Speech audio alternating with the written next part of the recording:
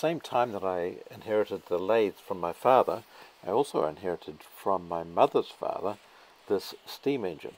He was a steam engine engineer, and he built this Hero steam engine and took it to a show to demonstrate that this actually works.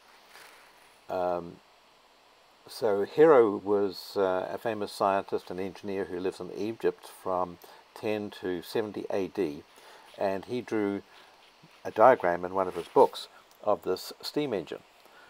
And as we can see, we've built one and it actually worked. So the Greeks actually invented a kind of steam engine way back 2,000 years ago and then didn't develop it any further, which is a little mysterious. They actually were using it to study the forces of airflow and gas flow, steam coming out of this thing. The way it works is that the bottom part of it is made from a kettle and is put on top of a stove or a fire to produce steam. The steam goes up the pipes into the sphere at the top and then comes out the little jets. And the thrust from the steam escaping from the jets causes the rotor at the top to spin around. Unfortunately, when I received this, it had been badly knocked around over the years, and I thought it was too badly damaged to repair and safely boil up with steam pressure inside it, and decided I'd build a new replacement, and that's really what this project is about. But then I took this thing down to Peninsula Radiator Shop, and Graham there helped me take it apart, unsoldered all these joints, and you can see where there's cracks in it where the steam would be leaking out. And once we got it apart, we could knock out some of the bad dents and dings in it, enough at least to get it to spin, and put it all together again and got it working. Interestingly, there was a round copper disc covering up the hole that was left when he removed the spout from the kettle. And it wasn't until we unsoldered it and took it apart that we discovered this was actually a penny that was put on, and the outside had been polished over. But underneath, on the inside, the penny was still intact.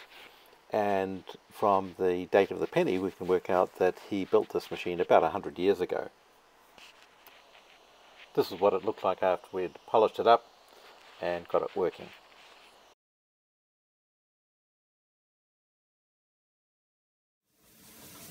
And eventually I put it on top of a little camping gas cooker and demonstrated that it would work on steam, and then actually decided it might be a little safer for testing to run it on compressed air.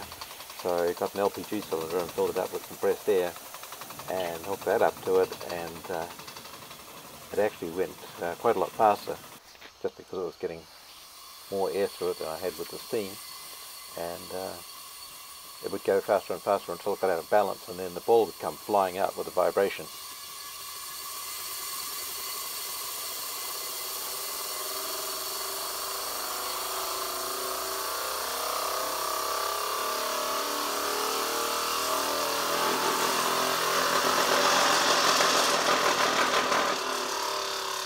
You can see in the video frames how far the little jets have moved in a single video frame, and from that you can calculate the RPM, which came out to 2,400 revs per minute. I also looked at the sound recording as a waveform, and you could see the bumps as each time it rotated around, and they were occurring at the same speed, 2,400 RPM. Following in my grandfather's footsteps, I took it to a steam show, and it raised quite a lot of interest. I did about 40 pages of calculations on this thing, and found that when the gas relieving the jets reaches the speed of sound, it can't go any faster.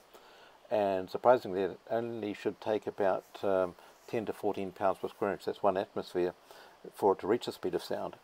So it should reach this maximal thrust, and theoretical RPM it could reach is phenomenal, of course, at that. So we'll see if we can build one that's more precisely balanced, how fast we can get it going.